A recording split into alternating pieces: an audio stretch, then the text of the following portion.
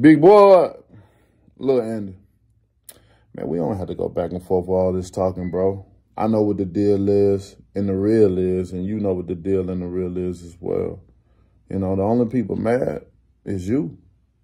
It's you guys. I didn't call you. Y'all called us. I didn't harass you about fighting. You guys harassed us about fighting. You know what I mean?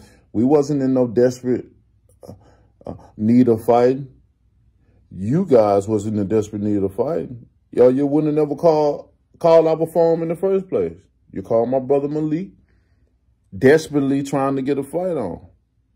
Got in touch with me. Saw me at the fights. Desperately tried to fight me. Hey, I said, hey, cool, let's make it happen. We'll get back with you. We got back with you guys. With my guys. With my team, with your team. And now it's time to put it all together. Who acting scared? It ain't me. You know, because what y'all talk about is unreasonable. Let's face it. And it is what it is.